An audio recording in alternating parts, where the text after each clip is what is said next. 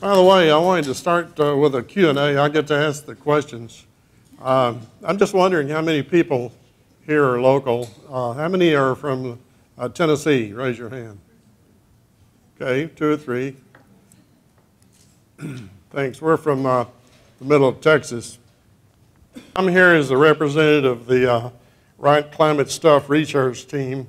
We're a volunteer group of retired Apollo NASA engineers from Houston. We're not connected in any way to James Hansen and the East Coast NASA guys. Thank you. We are really not even connected to NASA at all because this was too politically involved for their association, so that's why we have the right to use the right stuff in our name, because we were part of that and still are, but we're not related to NASA. We're volunteers. We're not. We owe no one nothing. We get nothing from anybody. We're volunteers, and I personally, this is my 3rd mission in life. My first mission was in the U.S. Air Force. During 58, 62, we had a Cold War going on. No one was shooting at me. And my second mission was the Apollo program at NASA. Thank you. And we managed to do that pretty well. And this group that I'm with is 25 people, and we're challenged to try to right a wrong because we believe that it's a terrible imposition on the economy to restrict CO2 emissions, as many of the presentations have brought that out. We are privileged to have a consensus scientist on our group that works daily with our team. He's Dr. John Nielsen Gammon, professor of meteorology at Texas A&M College, my alma mater, and he's the appointed state climatologist. He participates daily in email discussions, which is the way we conduct our normal business. We have periodic meetings, and we've been fortunate to have a number, 3 or 4 of the speakers here today. If they're in Houston, we'll invite them to come out and meet with us for 2 or 3 hours, whatever spare time they have. And they've also been very supportive. We feel free to email them and ask them a question if we get something that's we believe that they have a better answer to than we do. No need to take notes. My presentation is posted online right now. It's not on our regular website.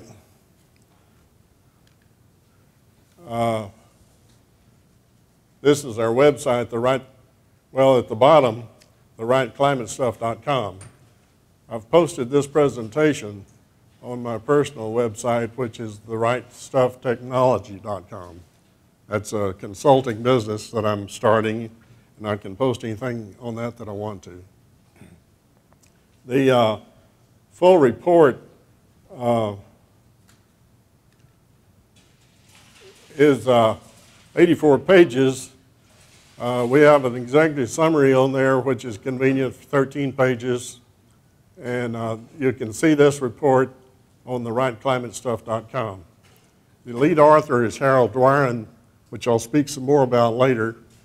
And you can, if you have questions about this presentation, you can contact me or Hal, either one. Hal prepared most of these slides I'm presenting today. We'd appreciate it to keep any unvalidated opinions to yourself. Our motto during the Apollo program and now is "In God we trust, all others bring data." My background, graduated from Texas A&M Mechanical Engineering in 1957. Spent 4 years as a project officer at Kirtland in New Mexico. research and development, and my job was to was the nuclear armament on 5 fighters and bomber aircraft, and the issue there was to make sure that the bombs didn't accidentally fall off the airplane. And believe me, it kept me busy. The average of once a month, we'd get a call that somebody had dropped a practice bomb somewhere, and I'd go out there and try to figure out why it came loose from the airplane. We worked with nuclear safety organization that had been set up in the Air Force, and we had to explain the design of each one of these armament installations to this group. And if there was something that we thought was wrong with it, we made a recommendation for a fix. And then immediately after that, I spent the next 21 years as an aerospace engineer at NASA in Johnson Space Center in Houston. I worked on the Apollo program, the Skylab, and the Space Shuttle program. Primarily in design, but later, as the vehicle got developed, I worked in flight operations with during the missions. I mentioned already that we're a volunteer group formed in February 2012. We started out and still are an objective operation. We included both proponents and skeptics to make presentations to our group, and still do. The proponents are hard to get to come to meet with you, other than John Nielsen Gammon. We've got the requisite education and experience to do the job. Our goal is objective, independent study of the scientific claims of man-made global warming. Our approach, independent and objective and some out-of-the-box thinking.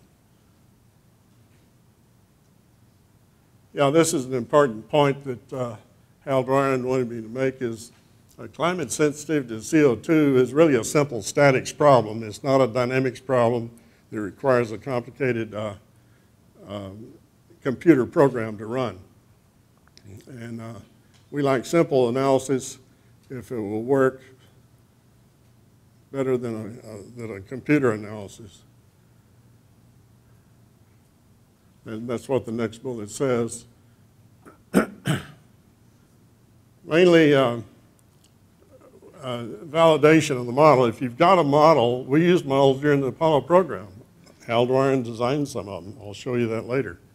But they had to be validated. You had to compare them with test results or some experiment that confirmed that your model was right on. And that's not the case with the climate models. Did I skip to? No. Okay, last but not least, we depended strictly on scientific discipline, personal honesty and integrity, a lot of stressful hard work, and probably the most important thing then and now is the personal honesty and integrity. If we covered up some bad data in order to mislead someone to take our recommendation, the results was someone's likely to die. And I guess the climate scientists don't realize that if they falsify data and convince Congress to spend tons and tons of money, that's not killing anybody. But after last night's presentation, I'm convinced that if we waste our money on something useless, people will die. The poor people in the world need cheaper energy, not cleaner energy. And hey, it's clean enough. I don't sound very objective now, but because we've completed the analysis and we're here to tell you that CO2 is not a significant problem. Excuse me.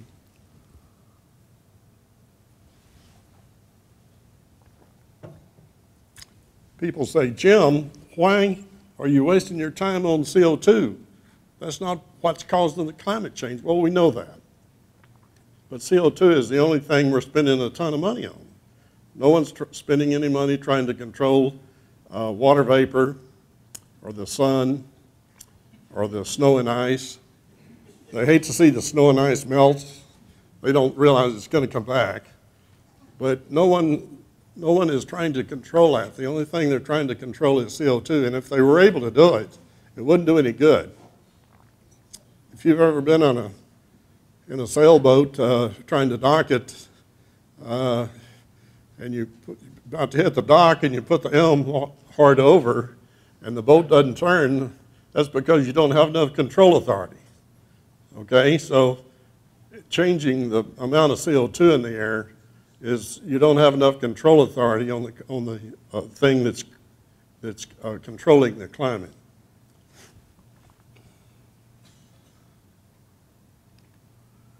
I want to explain a little bit about the organization of Johnson Space Center back during the Apollo days. That's the only one I remember. I don't have any idea how they're organized now because I'm not really hadn't been associated with them in 30 years. We have the center director, which at the time I think was about 49 years old. He was the oldest guy in our group. We had Chris Kraft in charge of flight operations. We had a guy named Tony something or other. Oh, this is the science directorate. Tony was in medical.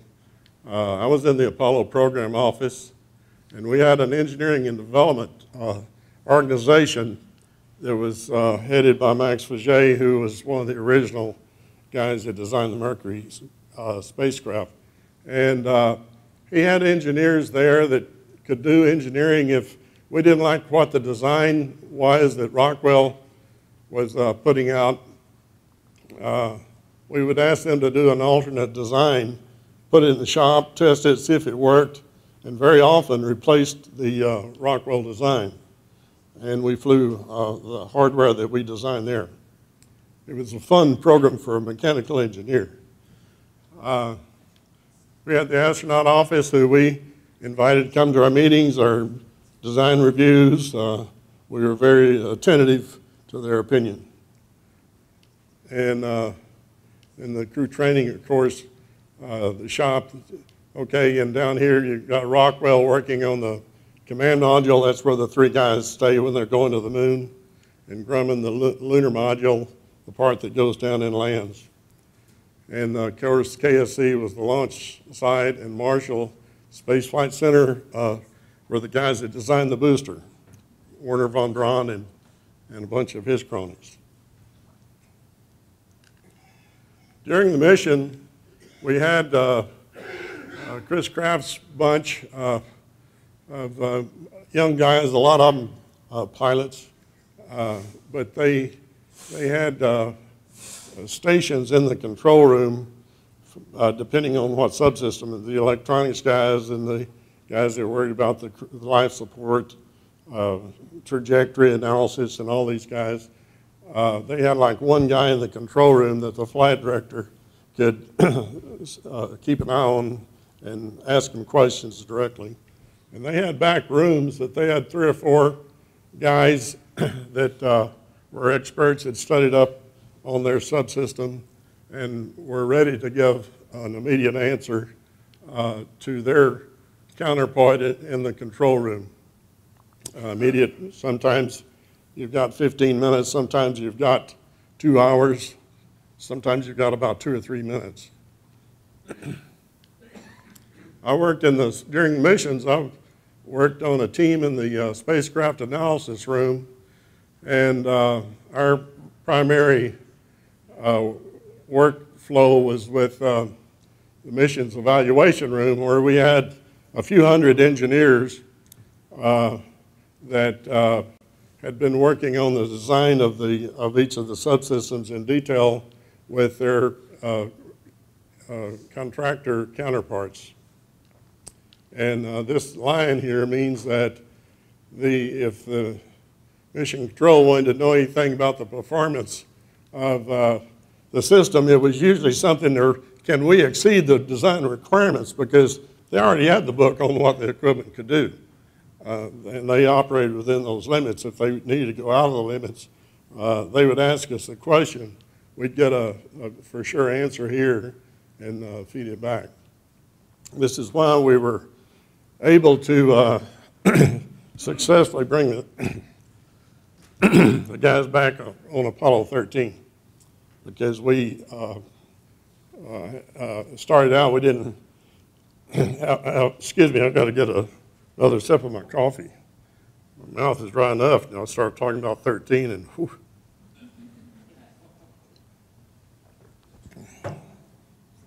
We didn't have enough power or water to complete the mission for those guys to get back.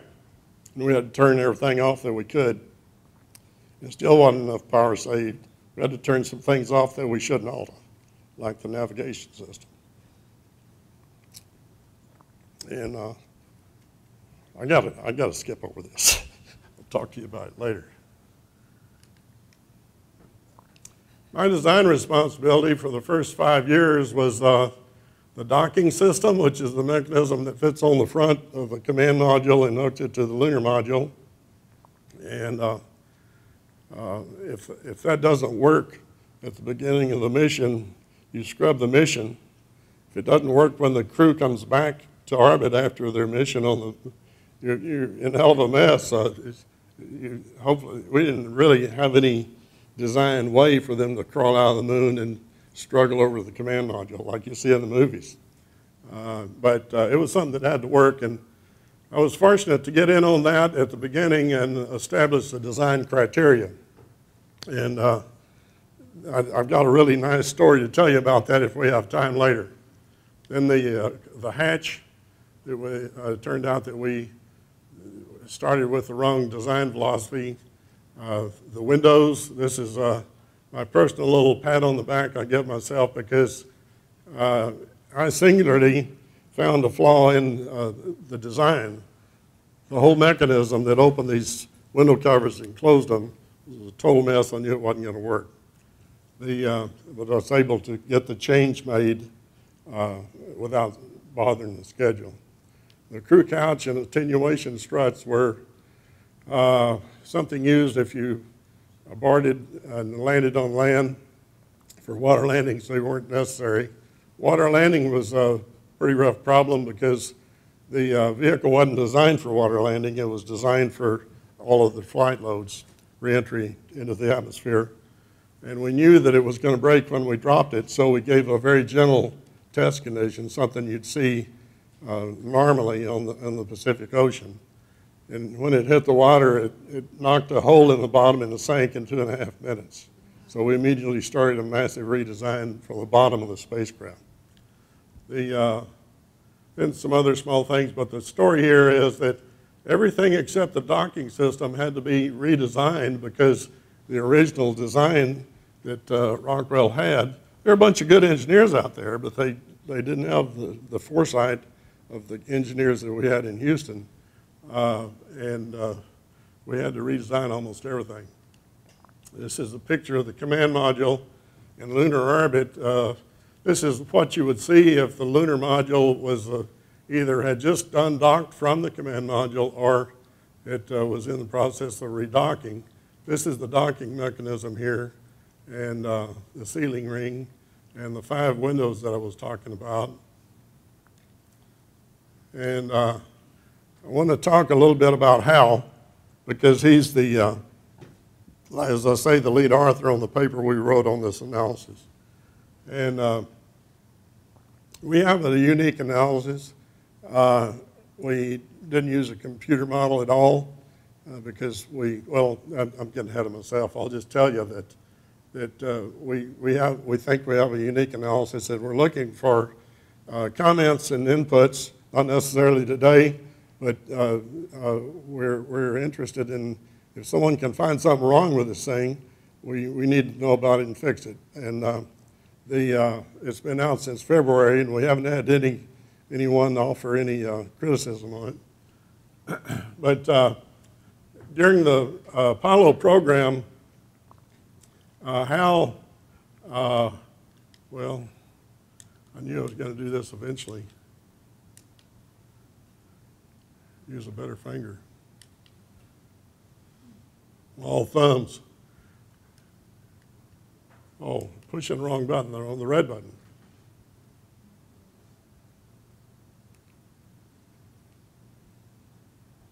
Yeah, this is some charts on the cost.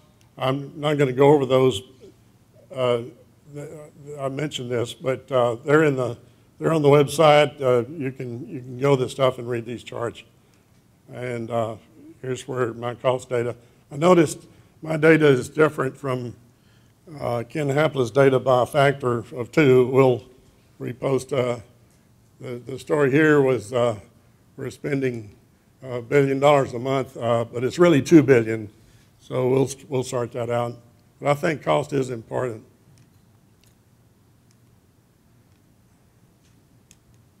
Okay, I need to back up. Right here. Now the red button. All right. Hal's model predicted the limb tip-over conditions. In other words, when the lunar module was coming down, it's got 4 legs sticking down here. When it hits the ground, if it's at an angle, it's going to kind of rock and try to tip over. Or it can land on a rock, 1 foot pad, and it'll try to tip over whichever way it, So that's bad. If it tips over, you just lost the crew, period. And he worked out a model that would simulate the dynamics of the thing landing on the moon. The critical thing was he had to determine when to turn the engine off. If you land with an engine that's pressurized, the force is actually building up more due to the ground effect or the moon effect. If you're tipping, it's going to try to help you tip over. So we had a probe 6 feet long. On the bottom, there was a sensor that turned the light on in the cockpit. And when the light turned on, that told the commander that he was 6 feet off the deck. It was time to cut the engine. And if he did that, he helped his chance of not turning over. Of course, you can see how critical this model is. And the other one had to do with pogo, which I'll show you a little cartoon to explain it to you if you don't know what pogo is. But the main deal, we had pogo problems on all the manned spaceflight, especially Apollo 13. That's the other failure that no one knows about. Everyone says, gee whiz, they were lost and couldn't come home. During launch, they had this pogo vibration mode start, and it was an 18 hertz cycle, and they were within 1 cycle of the engine failing the structure and going through the hydrogen tank and destroying the vehicle during launch. And unfortunately, there was a low fuel level sensor that got tripped. Wasn't necessarily supposed to respond to this. Thank you. That's better than coffee. Well, thank you. I'll take your advice, Joe. I just have a scratchy throat till at least 12 or 1 o'clock. So, yeah, I lost my place. What was I talking about? Anybody awake? Pogo, yeah. Yeah, the low fuel level light turned the engine off and saved the whole mission of the crew because it shut off that engine that was going like this. Maybe God was taking care of us that day. Jeremy, can you play the video now?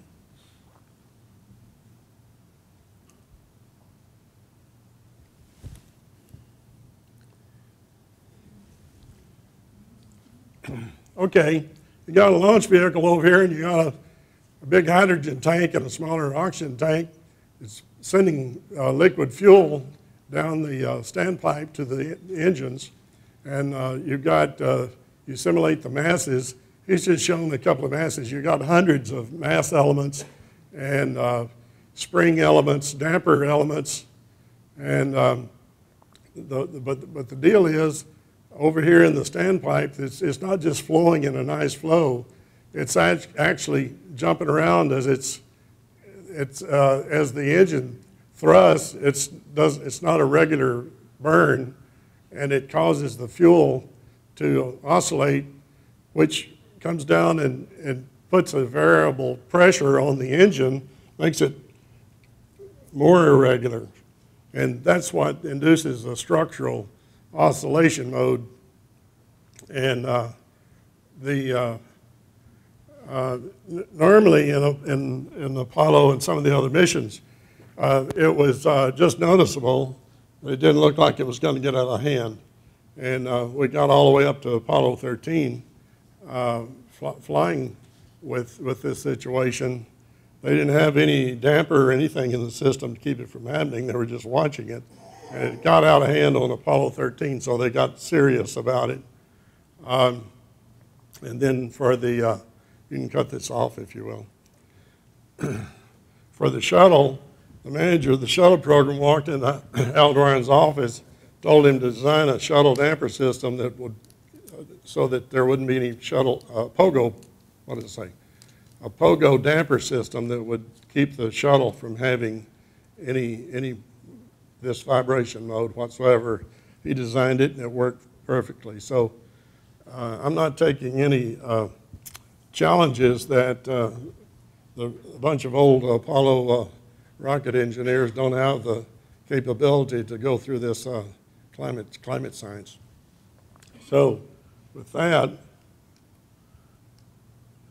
going to have to rush through this. I'm sure at time I want to save some time for questions.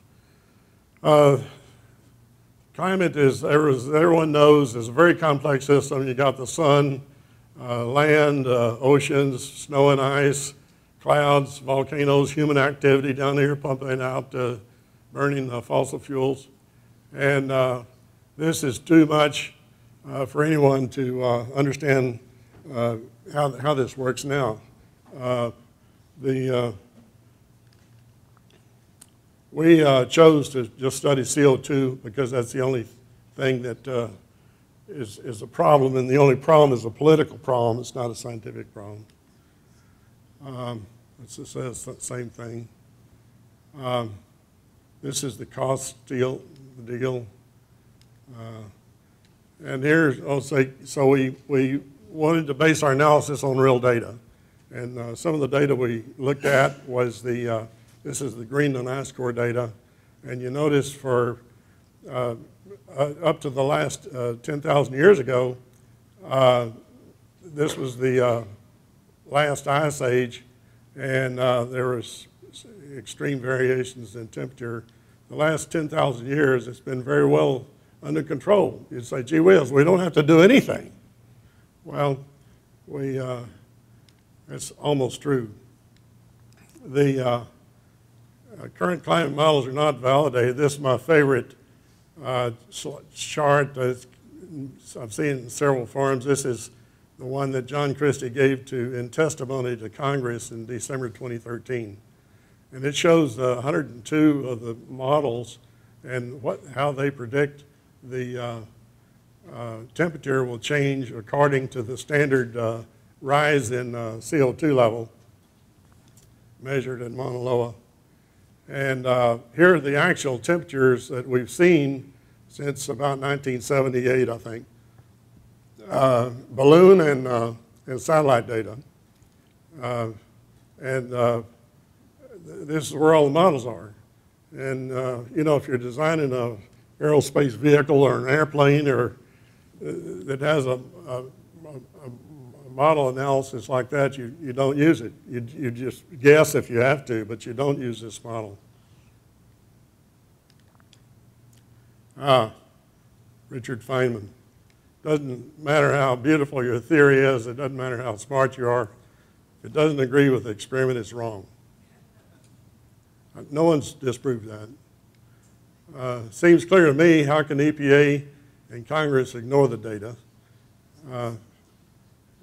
This is the strongest data I've seen that says it's nonsense to base your decisions on bad science.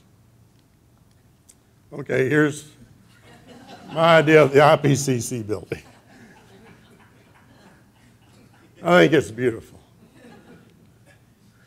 Okay, the specific data, we just looked at 2 or 3 things here. We only have 3 elements in our analysis.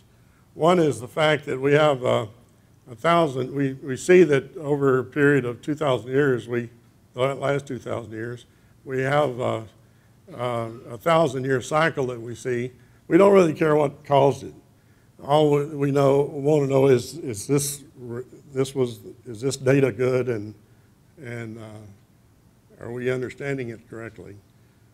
The other data we looked at was the data back to 1850, where we started burning fossil fuels, and these are from the HADCRUD-4 data. There's a little bit wrong with almost all the data in the world. We think there's less things wrong with this data, and that's why we used it.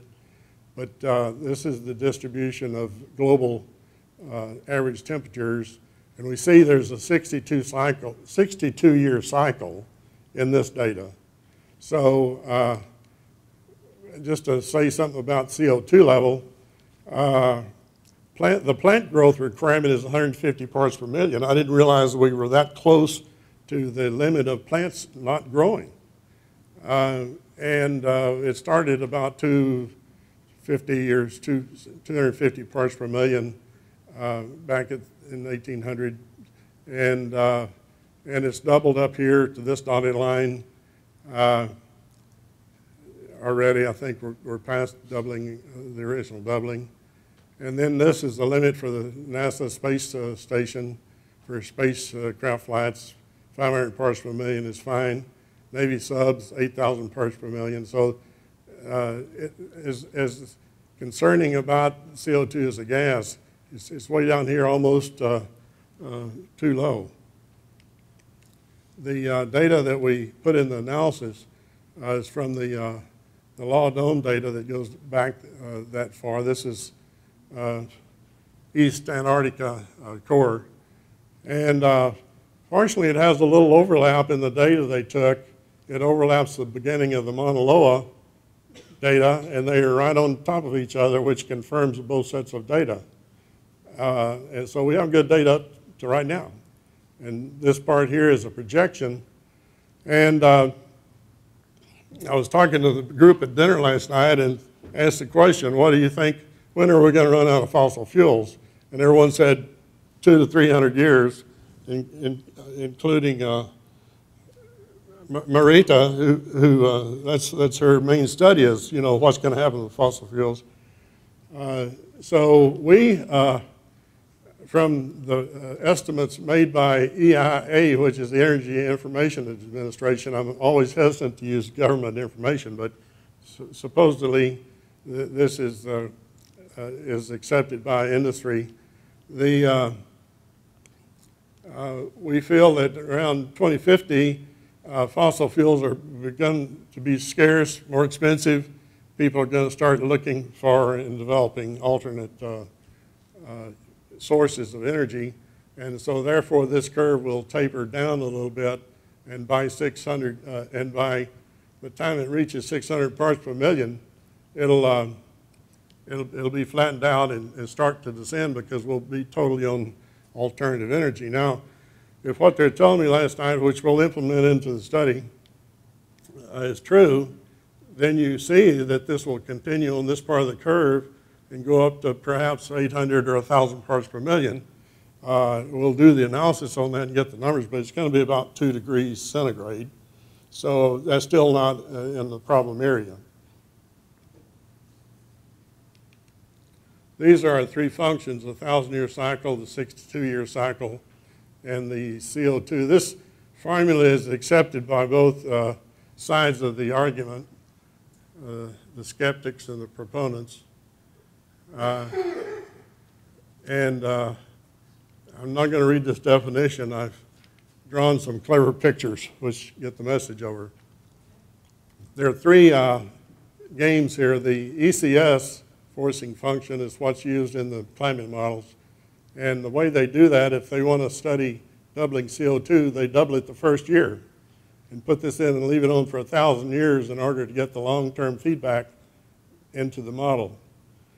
This is a little better. They also use this, but they're assuming that CO2 goes up 1% every year. We see there's better data. We can use the real stuff and put that into our formula and use it. We don't have to use something that's fabricated. The ECS and TCR are actually derived from the climate models. The TCS is derived from the actual climate data. TCR happens to be about equal to TCS. As far as ECS is concerned, just forget about it. This is the analysis, and while you memorize these numbers, I'm going to take another sip from Joe Bass' glass.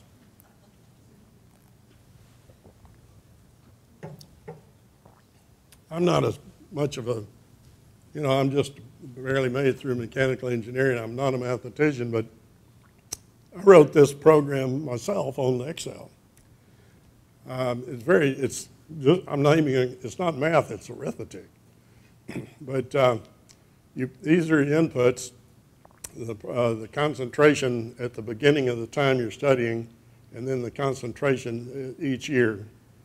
And this goes from law dome data to Mauna Loa data, and then projection for 2050 and 2100. These numbers could change, but we picked a TCS value of 1.5, and it gives you these increases in temperature, and the maximum temperature at 2100 is about a 1.5 degrees centigrade. But this was available on the internet to you, and you can send me an email if you have a problem setting it up on your computer. Let's see, I skipped.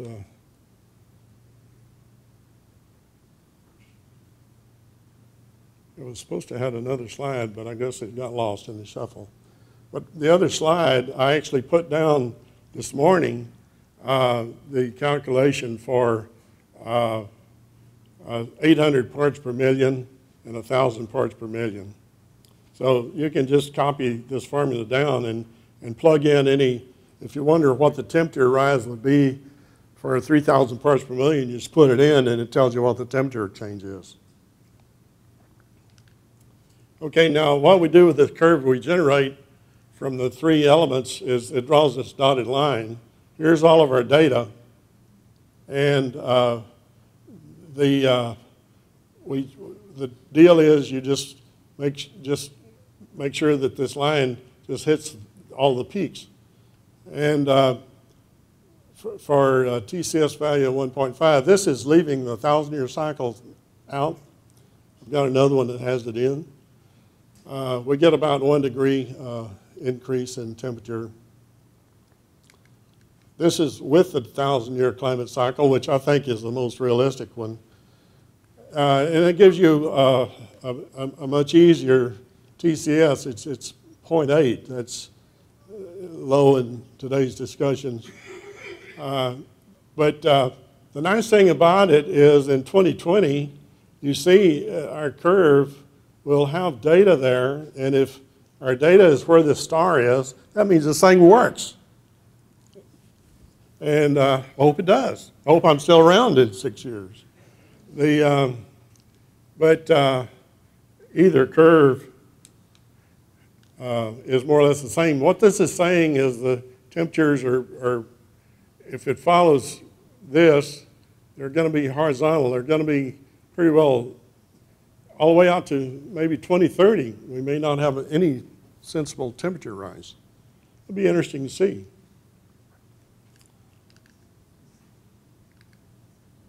This is, we were just taking a look at the most conservative TCS value, and it turned out to be 1.8. Same thing, you just want to make sure you've got a curve that includes all the data. Okay, this is how we predict the future. This is the CO2 projection that peaks out at 600 parts per million. And here's the temperature increase that it should cause. And this is less than 1.2. And as I say, if it keeps on going way on up here and gets up here with this and flattens out up here, it's probably going to be a couple of degrees. Okay, here's my chart. I put in Charney, who started this 1.5 degree thing, 1.5 to 4.5, and you would need 766 parts per million to do that. And to get to 450, you'd have to have 2,800 parts per million. Alex Dessler, another prof down at Texas A&M, his low number would need 1,100 parts per million, and his high number of 4.8. His low number is 2.4, and the high number is 4.8. He would need 3,200 parts per million. So my judgment is that Dr. Dessler is a little bit too far out. It's too bad he's associated with Texas A&M. Okay, you can read these conclusions. They're important. Basically, they say our numbers are 0.8 to 1.8 on the CO2 sensitivity, and the IPC numbers are, after 35 years, are 1.5 to 4.5. I got to pat myself on the back for being part of a group that in 2 years has come up with this analysis, which is easy to do on just a simple computer. And these guys haven't made any progress in 35 years. They're still their best answers. We say things like computer models need to be validated, the government's overreacting. Basically, I'll skip this slide here. This is what we're going to continue to do. We're going to continue to work on the problem, the whole workshops, and entertain traveling speakers. This is the main thrust right here, is provide comments to the regulatory agencies during public comments period. Our chairman, Hal Ryan, is home right now working out his testimony to give in a lawsuit against the EPA. We're going to continue to try to educate the public, and I'm going to try to follow the advice that Marita gave you earlier. I think she'd be a hell of a public relations for our team. This more Feynman advice for a successful technology, reality must take precedence over public relations, for nature cannot be fooled. Here again is the report. I encourage you to look at it, ask questions. And there is a picture of our Earth as it's rising over the horizon of the lunar surface. So with that, we're ready for questions.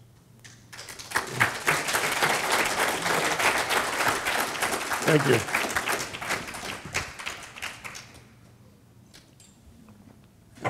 No questions? I'll go back and talk about the fun stuff. We'll interrupt the front stuff if you think of a question.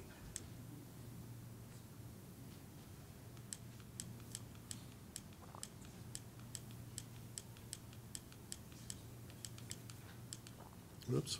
Where are you getting your funding? We're a volunteer. We have no funding. We pay our expenses out of our pocket. That's we'd like to invite you guys to come down and speak to us, educate us. Dr. Singer's made a couple of trips down there, and some others really soon. And but they just tagged us onto one of the trips that someone else is paying for. Okay, the story on the docking system. How much time have I got left? You have 5 minutes? 12 minutes. 12 minutes. Wonderful. 2 stories. I got a call from my designer over in Rockwell in the dynamics design area. He says, hey, you need to give us the docking criteria for the docking system. I'd been there about 3 months at NASA. And I said, docking criteria. Well, exactly what do you mean? What do you need? He says, you know, closure rate, miss distance, angular velocity at impact, and, you know, design criteria. I said, okay, I'll do that. So I put down the phone, and our normal mode was to call our guys over in engineering development because they were building the hardware. I called up Don Cheatham, who was head of the division that designed the navigation and control system for Apollo. His group monitored the contract. They had a subsystem. They had a contractor build it, of course. And so I said, Don, I need to know how accurately you can handle this vehicle when it's docking. What's the dead limits of the reaction control system? He said, Jim, I can't tell you. And I says, Don, we've got to design the docking hardware. He says, Jim, I can't tell you because we just let the contract. We have no idea what the performance of the system's going to be. So I said, gee whiz. So I called up my old friend that was working in the Gemini project office, and I said, hey, do you know what the docking criteria for the Gemini was? He says, no, but Carl McDonald, call this guy here, he'll probably know. So I called him, and I said, gee whiz, that was way back in the early design days of Gemini. We don't know. The people that worked on that, I don't even know where they are in the plant. I said, holy mackerel. So it was about lunchtime, and in those days I brought a sandwich in a brown bag, and there happened to be an Aviation Week magazine laying on a desk. Everybody else was gone for lunch, and I just picked it up. And well, first I noticed on the cover it had a picture of a Gemini spacecraft, and it said something about docking. So I turned over there, and you know, when I was a kid, I used to read this magazine because I was interested in airplanes.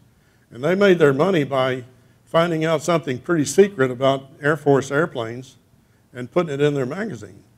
And that's how they got readers. And they, along the lines of spacecraft, they did the same thing. And they had the docking criteria there before my eyes.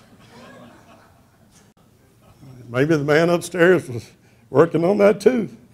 But they had like a 0.5 foot per second closure rate, and I figured we had a vehicle that was 10 times bigger and heavier, and I ought to make that 1 foot per second. They had a miss distance of a foot. I says, well, I have to use that because our tunnel's only 30 inches in diameter, so a 1 foot miss distance would work pretty good. And the angular velocities and everything were there. So I called the guy back and said, okay, here's your docking criteria. And I didn't consult anybody. There was no one to consult.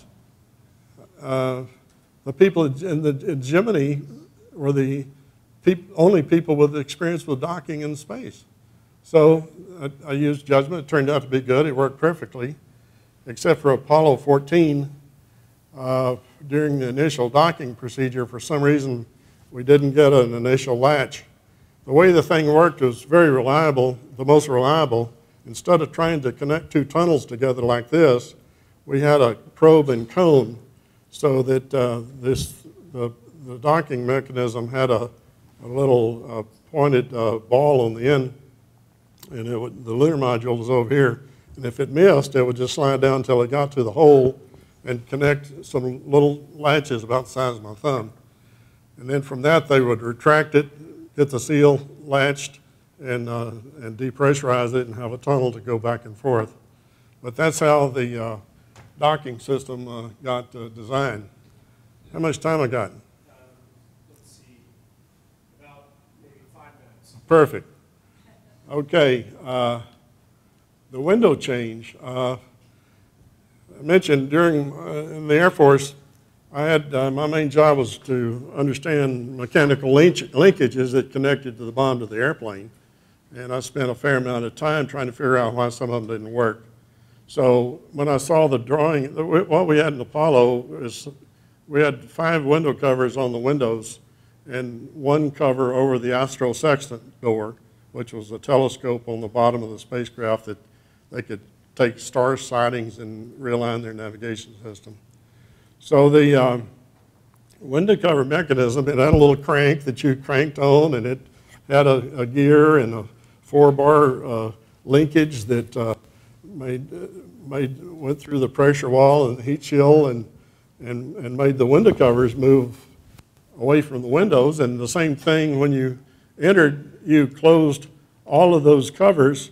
If one of them didn't work, you were going to die that day, because the fire, the re-entry into the atmosphere would burn through the windows, and that would be the end of that game.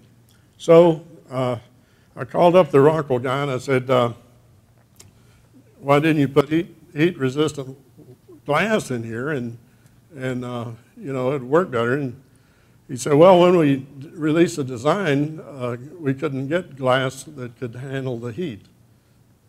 And I says, well, what about now? Can you get glass that'll take it? He says, yeah. I says, okay, take the window covers off and put the glass in. So he says, you'll have to give me a contract directive. I says, I'll be happy to do that. So in those days, we sent essentially an email. We called it a Twix, TWX.